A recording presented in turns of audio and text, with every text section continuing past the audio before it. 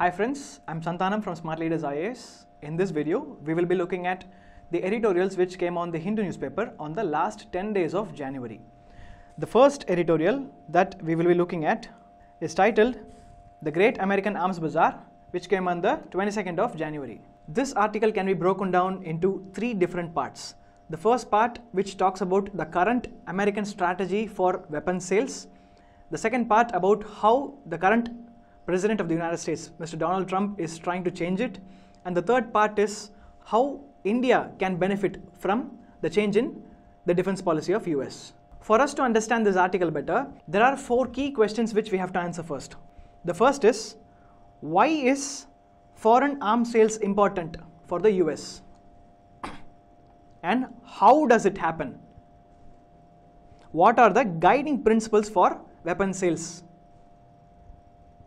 And what are the actual steps involved in the process of weapons sales by the United States of America?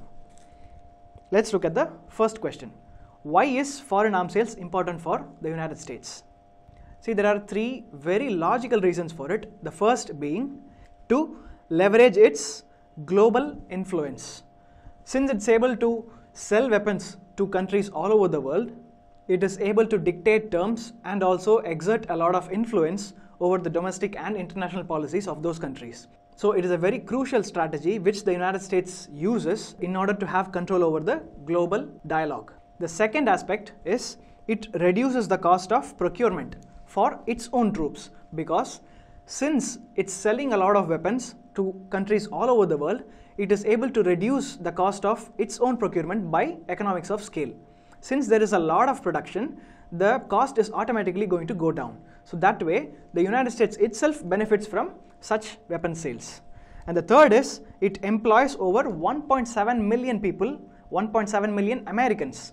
So it is an employment generating sector. So in these three aspects, the United States benefits a lot because of arms sales. The next question that we have to answer is, how does arms transfer happen?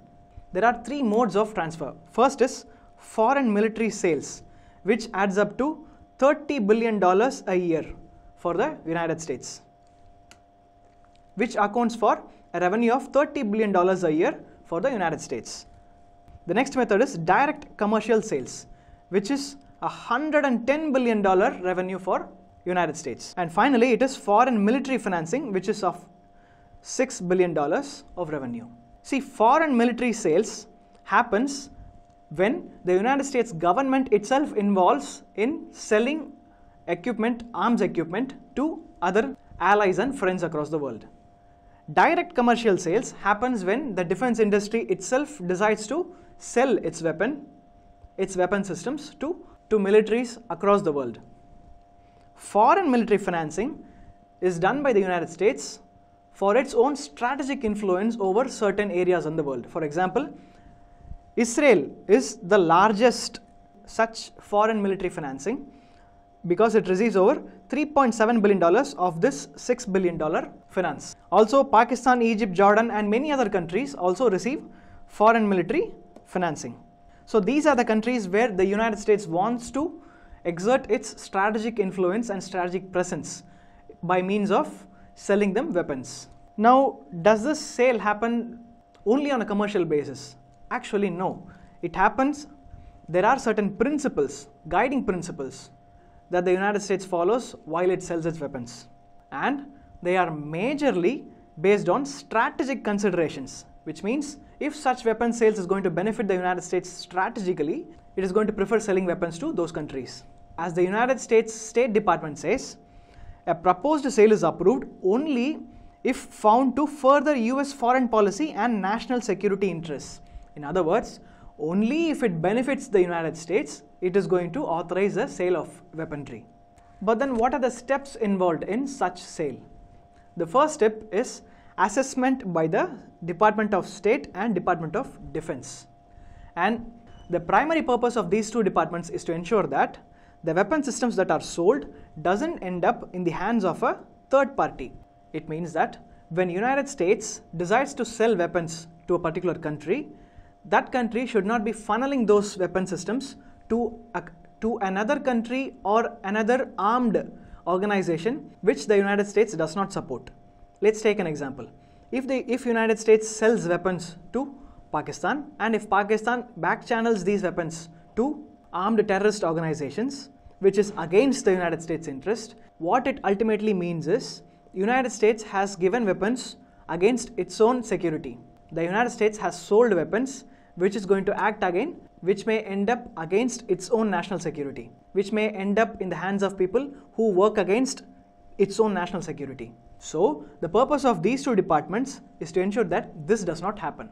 And this is precisely what they want to avoid, and that's what the State and Defense departments are supposed to ensure. The White House, through the National Security Council, plays an important role in assessing and ensuring that the weapon sales takes place in a systematic fashion. Once they are in agreement, the congressional leaders of the House and the Senate Committee on Foreign Relations are informally consulted for their opinion. Once they are all on board, the sale is formally notified. So you notice that the process of weapon sales it doesn't happen immediately. It is a multi-step process, and it has several checks and balances. The United States has evolved this process through years of diplomatic and strategic experience. Now, having said that, the current US president is trying to change this entire process. So what is he trying to do? The first thing he wants to do is he wants to reduce the foreign military financing or funding. The money which we learnt goes to friendly countries of the US like Israel, Pakistan and Jordan. Mr. Trump wants to reduce the foreign military aid. Moreover, he wants American partners such as South Korea and Japan to buy more weapons from the US because he wants the United States to receive revenue. Moreover, he wants American partners like South Korea and Japan to buy more weapons from the US. And this is a move to reduce the trade deficits which US has with South Korea and Japan. Donald Trump's attitude clearly shows that he has very little patience for linking human rights to arms sales. In any normal circumstance, every country will want to ensure that the weapons it sells doesn't end up killing innocent civilians but what we can clearly understand from Trump's policy is that he has very little patience for linking human rights to arms sales. And what is the overarching theme of his policy? He just wants to liberalize the US arms sales across the world. Because being a businessman himself, he is more into commercial gains rather than strategic considerations. And he doesn't understand the nuances of arms sales and how sensitive it is. And he clearly doesn't understand the nuances that are behind arms sales, and he clearly doesn't understand the nuances that are present behind the weapon sales. Now let's look at all of this from the Indian perspective. See, India is one of the largest importers of arms. It has so far bought $15 billion worth of weaponry from the US over the past decade. But this is not entirely what India had requested, because India wanted so much more amount of weaponry from the US it was willing to buy, but all its requests has been entangled in the US bureaucracy. The initial American strategic considerations always prevented India from acquiring US weapons and technology. Moreover, and a very important reason why the United States was not ready to sell weapons to India was India's closeness with Russia. Even today, 70% of India's weaponry comes from Russia. And the United States, even today, 70% of India's weaponry comes from Russia, which is not liked by the Americans. So with the change in the weapons sales policy because of Donald Trump, how can both countries benefit? Let's look at how the US can benefit from the change in policy. See, Trump emphasizes on commercial rather than strategic benefits. This is a key aspect of Trump's weapons policy. For the Americans, India could be a reliable, non-proliferating buyer of its arms. The United States need not worry about India going for nuclear proliferation, because India has a very strong record of its own nuclear non-proliferation, and India has been a reliable partner for the US over several decades, for the past 2 decades. Moreover, US has a trade deficit with India. So by selling weapons to India, the US gets to bridge the gap between the trade deficit it shares with India. So in these methods, the United States tend to benefit if it follows Donald Trump's policy of weapon sales. India has always been wary of military alliances. So all India wants to do is just to buy it on a commercial terms only on a business basis without entangling itself in any multilateral military alliance. So, it is more comfortable with weapons purchases on a commercial deal with the United States. So, we can clearly understand that even though Trump's policy is not thought out in so many aspects, India and US can definitely benefit from the new weapons sales strategy. To conclude, see, such unconventional thinking has benefited both countries before. And I'm talking about the civil nuclear deal which was signed during the UPA rule. And the author concludes that an unconventional thinking in terms of weapon sales can also be a win-win for both countries. Moving on to the next article, which is titled Profit and Loss, which came on the 22nd of January. This article tries to explain us about the position called Parliamentary Secretary, and it tells whether it is a position of Office of Profit or not. The Election Commission recently advised the President to disqualify 20 MLAs belonging to the Aam Aadmi Party. And the grounds which the Election Commission told was they were holding Office of Profit. To understand this article in its entirety, we will have to understand about so many different terms like what is Office of Profit, what do you mean by a Parliamentary Secretary, and what are the methods in which you can disqualify an MLA or an MP, and why is the position of a Parliamentary Secretary often referred as an Office of Profit, and we will learn them one by one. First, let's try to look at who a Parliamentary Secretary is. A Parliamentary Secretary is a position held by a person who is ranked equal to a minister. The person holding the position may be responsible for one or two departments within the government and almost the same perks as a minister. These positions are appointed especially for political reasons, and it is given to those MLAs who could not become ministers. Usually it is those MLAs who could not become ministers who are made Parliamentary Secretaries. Note that there are no limits on the number of Parliamentary Secretaries the government can appoint. Several states across India has had Parliamentary Secretaries in the past. Delhi, Punjab, Telangana, Gujarat, they all had Parliamentary Secretaries, and all those appointments were later questioned, which we will see subsequently. Now the first question that one gets is, if you are going to appoint a person who is going to rank equal to a minister and who is going to enjoy as much benefits as a minister does, why not simply make them a minister in the cabinet? It is not possible because you cannot create an unlimited number of ministers in a cabinet because of the provisions laid out in the Constitution.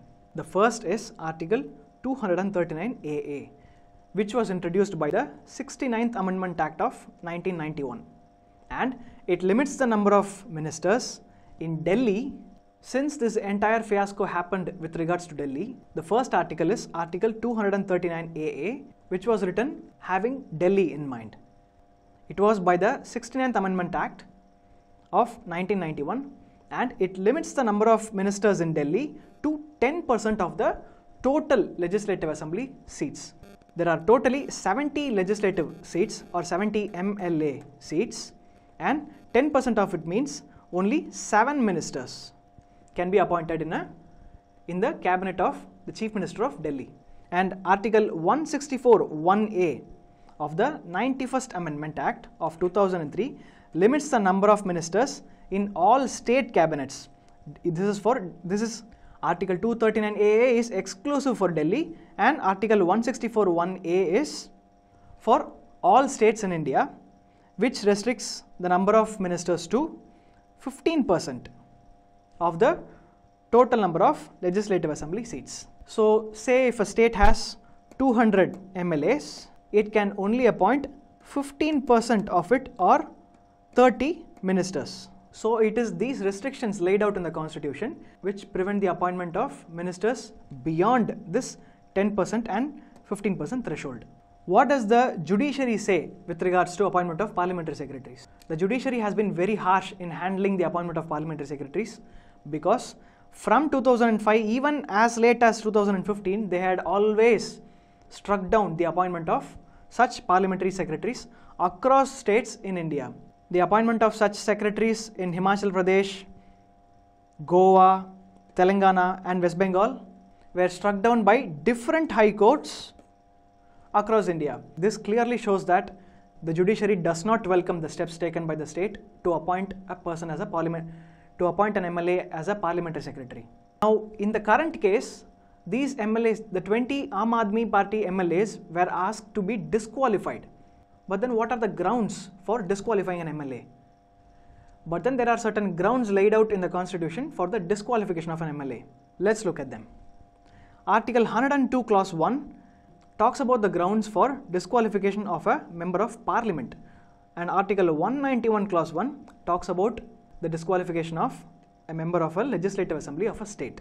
And the grounds are also listed in the articles, and the 5 grounds which are listed in the articles are holding an office of profit, which is what we are going to deal with. If the MLA is of unsound mind, or maybe he or she is an undischarged insolvent.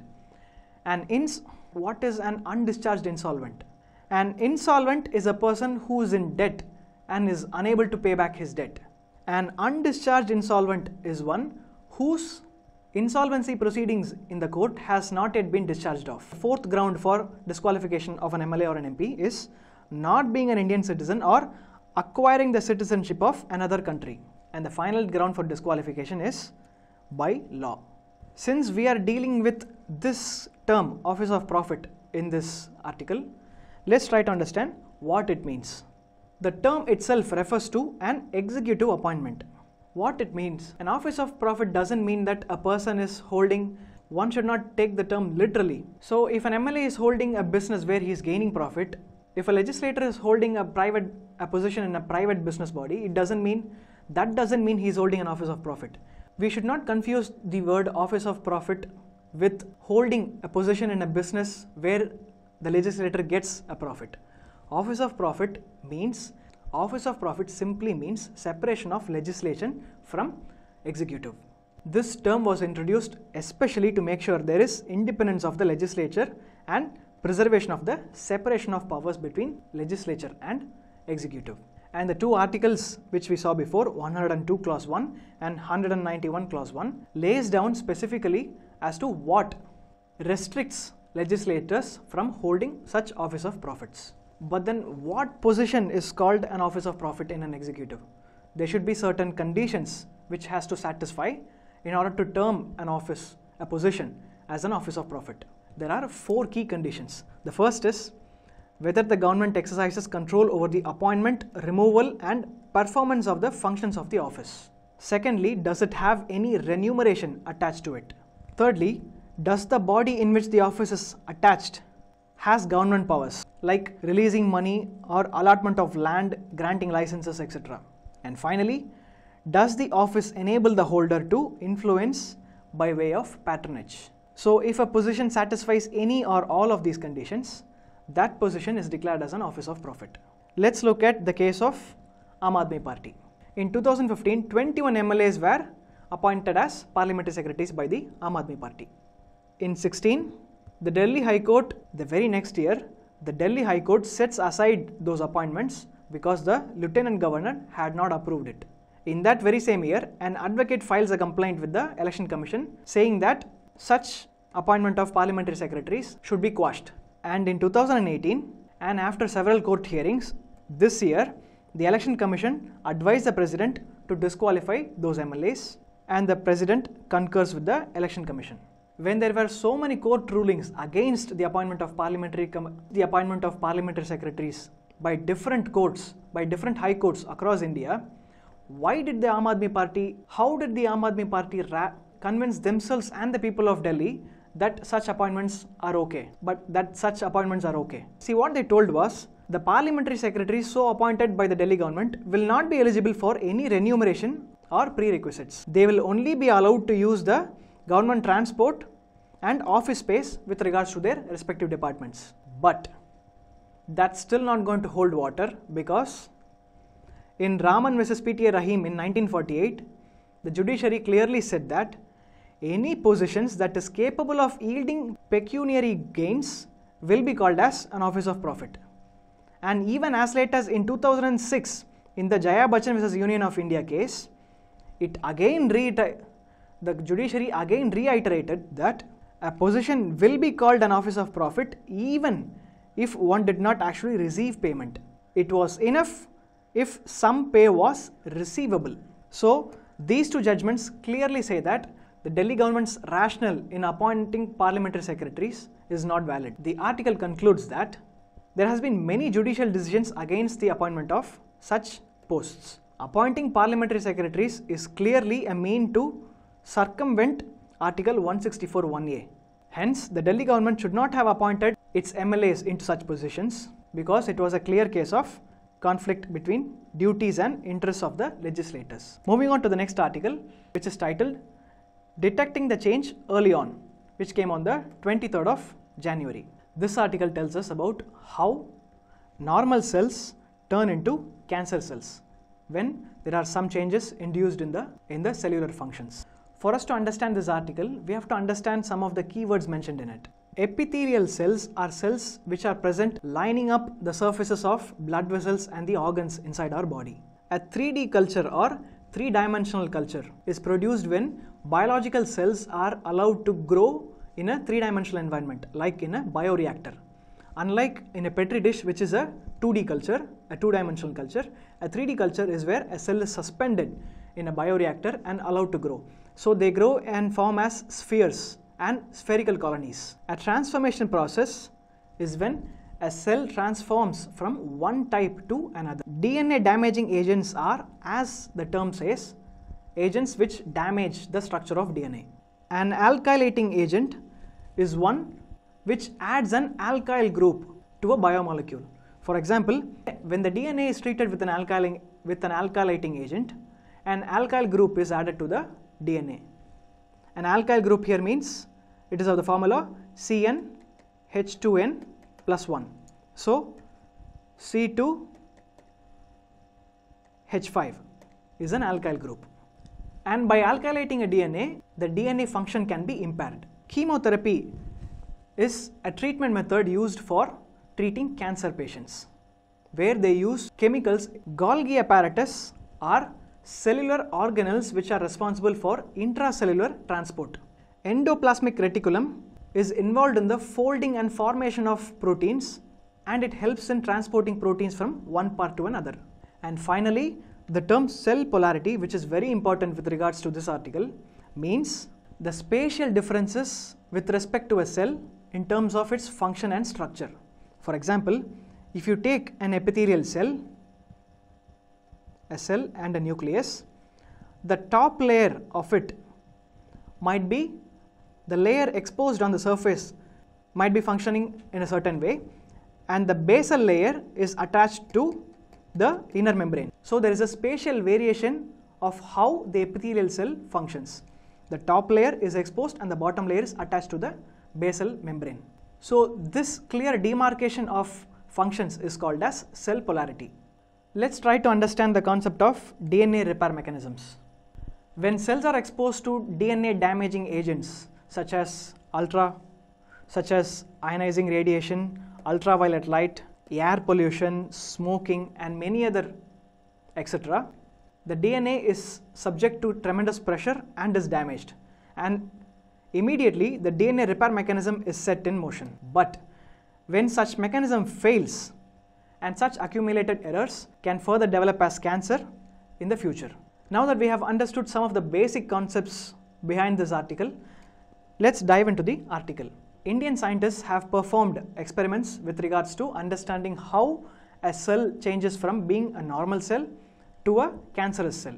Now we will look at how they did it. First, they induced the cancerous cell transformation by using an alkylating agent. So they added an alkylating agent to the DNA and thus induced a DNA repair. This they did and the repair was, that agent activated the DNA PK gene, and this DNA PK gene disrupted the structure and functions of the Golgi apparatus, which we saw earlier. In this diagram, you can clearly see how alkylation takes place. This is guanine. This alkyl group is added, it becomes methyl guanine, and this ultimately changes the structure of DNA. And what was the result of this? The cells, which usually looks like this, is now turned into a cancerous cell, cell group. And how did this happen?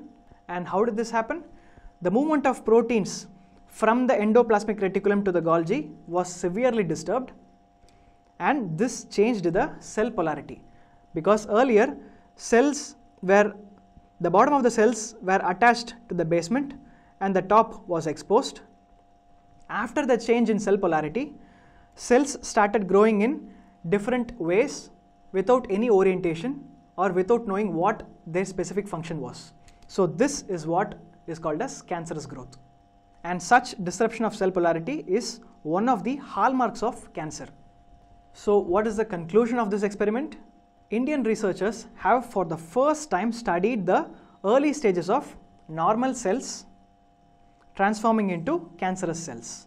This understanding is important because this is how one can find out how cancer happens, how cancerous cells develop, and with that understanding, one can understand what we should and shouldn't do in order to avoid getting cancer. Moving on to the next article, which is titled "At Whose Discretion," which came on the 24th of January. This article talks about the discretionary powers of the governor with regards to omitting parts of the speech written by the cabinet for him to read. What is the story behind this article? The Kerala governor, Mr. P. Sadasivam, skipped certain parts of the speech written by the Kerala state government cabinet at the start of its budget session. This issue has become a topic of a huge debate across the country because governors normally speak the address prepared by the executive or the cabinet. But there has been previous instances where governors have skipped parts of the speech written by the executive. In 1969, a governor of West Bengal, in 1969, in 1980 and in 2017, different governors have skipped parts of speech written by the executive on different occasions for different reasons. One reason was the speech was against the union government.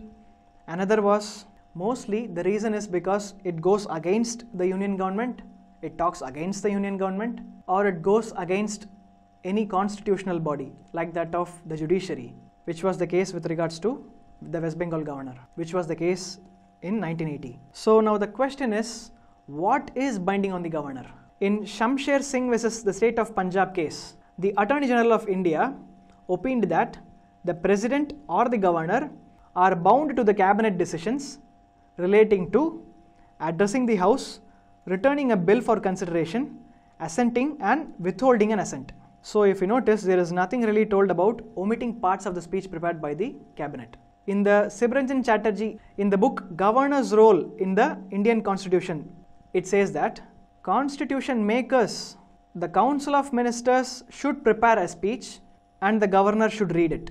Any violation of that amounts to breach of the Constitution. However, any omission by the governor may not be unlawful but will be detrimental to the parliamentary system of our country. Let's look at one specific case here. In 1969, West Bengal governor skipped parts of his speech prepared by the executive, which related to the dismissal of an earlier ministry in 1967. This action by the governor was called as unconstitutional, but there was some support for the governor because the omitted portions questioned the High Court judgments. See, the governor has an obligation to protect the High Court's position. One cannot go against the judiciary. The governor himself cannot talk anything against the judiciary. Hence, the governor's action in this case was not unlawful, nor is in violation of the established convention. The conclusion is, the governor has an obligation what was written by the executive. Simultaneously, the Council of Ministers too had an obligation to make sure that no remarks about the governor's own past actions are included in the speeches. With regards to matters of policy, the governor must read whatever that was written by the executive, and even in that, he will have the option to omit if certain words will invite criticism. Moving on to the next article, which is titled Reform with Caution, which came on the 24th of January. This report deals exclusively around the Malimath Committee report on the reformation of the criminal justice system in India. So let's learn about Malimath Committee. It was constituted in 2003 under the chairmanship of Justice V.S. Malimath, and its objective is in examining the fundamental principles of the criminal law to restore confidence of the people on our criminal justice system. A subsequent function of the committee is also to review the CRPC, IPC and the Evidence Act. And this review is to ensure that the criminal justice system stays adaptive and responsive to the changing times. Note that some recommendations of Malimat Committee are already in place. Example, permitting videography of statements, expanding the definition of rape, and inclusion of new offences against women, and victim compensation. These are all steps in the right direction. However, some recommendations are not included, and the author says that it is better that we don't include these recommendations. And what are they? Making confessions to high-ranking officials admissible in court. Increasing the period of police custody from the current 15 to 30 days. Doubling the 90-day period available for the police to file charges, after which the accused can be released on bail. So, the author feels that these recommendations may be going against human rights. There is a term mentioned in the article called as standard of proof. What does Malimat Committee report say about standard of proof? It says that a clear and convincing standard is good enough to be admissible in court against the currently existing beyond reasonable doubt standard. This is a dilution of the standard of proof that is required by the court in order to convict a person. What it exactly means is, if the court is convinced that something is true, that is good enough. And if this recommendation is implemented, it would have severe implications for suspects, because the dilution, since the standard of proof is diluted, a person can be easily convicted, and such a measure will have very adverse implications on suspects who are currently under trial. So why such harsh punishments? Why such harsh measures?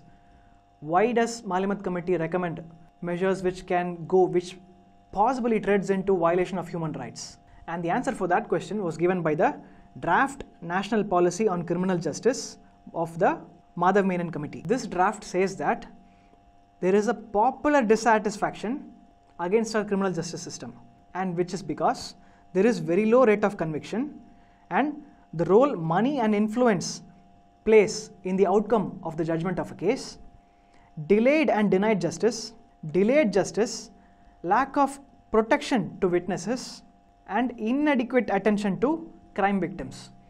These reasons are why there is severe dissatisfaction and discontent by the people against India's criminal justice system. And in order to address these dissatisfactions, such harsh measures have been in the Malimat Committee report. The conclusion of the article is, criminal justice systems should be revamped, but any substantive change in the way how it functions should be carefully thought out. It should not happen as a knee-jerk response. One must also ensure that constitutional safeguards are present for the suspects to defend themselves from abuse of police or judicial powers. And finally, investigation and trial should not be altered to the extent where it undermines the justice system in our country. Thanks for watching this video, and for more such videos, please subscribe to our YouTube channel, and for more free civil service examination related content, please subscribe to our Telegram channel. Thank you.